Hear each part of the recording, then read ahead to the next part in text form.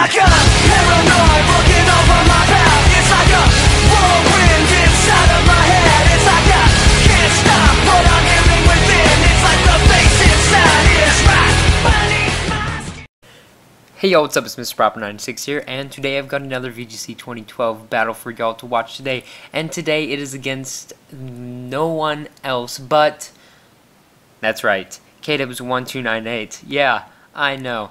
So, I was hosting a little bit of a tournament for some of my friends, and he entered it. So, we're facing each other in the second round. And, yeah. Okay, I'm going to go right into his team. So, I can see that he has a very, very, very standard team. He's got the Suicune and the Zapdos for a possible Tailwind support. He has the Chandelure and Cresselia for possible Trick Room support. And he has decently slow Pokemon in order to function in Trick Room and Tailwind. So, see, I'm afraid of the Tailwind. So, I am actually going to go out into my Mesprit first. That way I can set up a Trick Room against the Suicune or the Zapdos, or counteract their Trick Rooms, the Chandelures and the Cresselia's Trick Rooms. Or if he wants to go ahead and go for the Thunder Wave, I can go ahead and go for the Trick Room, and then my guys are pretty much faster than all of his in Trick Room and Paralyzed. So, also looking at his team, I can see that Swampert is going to be very helpful, considering he can do a lot of damage. He has super effective moves to 1, 2, 3, 4 of his guys. So I need to keep him in the back because he is very valuable to this. He's going to be very valuable to this battle. So also I'm going to need to include Bisharp in order to counter the Cresselia and to counter the Chandelure. And also he does not have anybody to resist my Sucker Punches. And also I think now it's just a matter of what I want to put in. I don't think Virizion is going to be able to do much looking at his team other than to the Suicune, but also I may want to put it in just to one-hit KO the Suicune. But I think that maybe Crobat will help. Actually, no, I am going to go into Virizion, expecting him to go with the Suicune lead. Okay, so he did indeed go for that. So I'm going to go for the Trick Room and the Leaf Blade and see how that works out for me.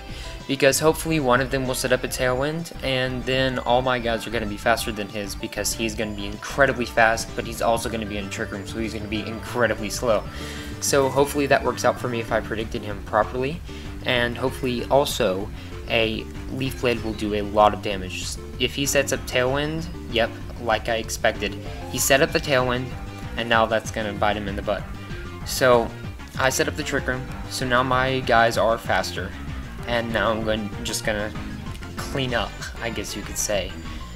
And the Heat Wave, since Virizion is such a good wall, he's gonna be able to take that really well. And my Mesprit did avoid it, but I don't think it really mattered that much because it would have been able to take it even better. So I'm gonna go for another Ice Beam and a Leaf Blade and see how that works. So far, this is going really, really well. Yeah, he's got a very standard team. I'm actually kind of surprised. No offense, Kevin, but yeah, he does. It's kind of weird seeing him with a very standard team, considering he uses very non-standard Pokemon for a lot of his battles for singles. So, yeah, this is looking very, very good in my favor. Yeah, he's taking a very long time. Okay, there we go. And I did get a critical hit. Man, that's unfortunate. I'm sorry. I got it. Okay, I'm sorry. Please forgive me. Okay, so I'm gonna go for the Ice. Actually, I'm gonna go for the Psychic and the Sacred Sword. Let's see. Actually, no, I'm gonna go for the Leaf Blade because it has a higher chance to get a critical hit. I know that's not really a good thing to rely on, but I'm not really relying on it. I'm just going for the move over the other because it has a high critical hit ratio and because they have the exact same base power. So let's see how that works. Okay, that was a very good play actually. He protected in order to stall out his own Tailwind. That way his Chandelure can outspeed my Virizion in a Trick Room. So now I'm going to Psychic his Chandelure, hoping to kill him, which it should, considering I do have a decent amount of special attack investment into my Mesprit. And I'm going to go for the Leaf Blade on the Garchomp, see how that does. And even if he switches in the Suicune, I will be able to do a lot of damage to him. Oh, he was faster than me. Wow. See? And then I crit his Garchomp with a Leaf Blade. Well, I do not think it really mattered an incredible amount because of the fact that if it didn't crit, I would have been able to go into Bisharp and one-hit KO with a Sucker Punch, or Swampert to one-hit KO with an Ice Punch. And yeah, it didn't really matter that much. Even the Heat Wave Avoid, I could have done something to prevent it and whatnot. Okay, I'm gonna go for the Trick Room again, because why not? I'm just gonna try. Yeah, he was smart enough to not let me set up Trick Room again. So yeah, that was a very good game, Kevin. So yeah, it went really well. Yeah, just protect. Why not?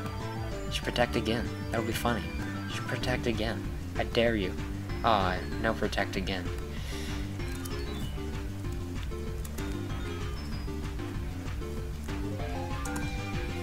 Yeah, why did he go for a protect? Dang.